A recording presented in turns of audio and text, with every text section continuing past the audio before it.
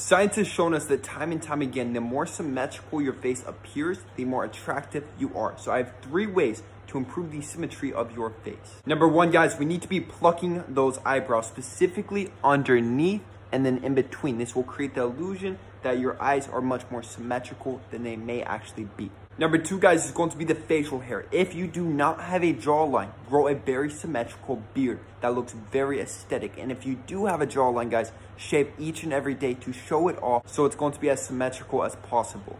And way number 3, guys, is going to be with a middle part, aka curtains. This will also add to that symmetry.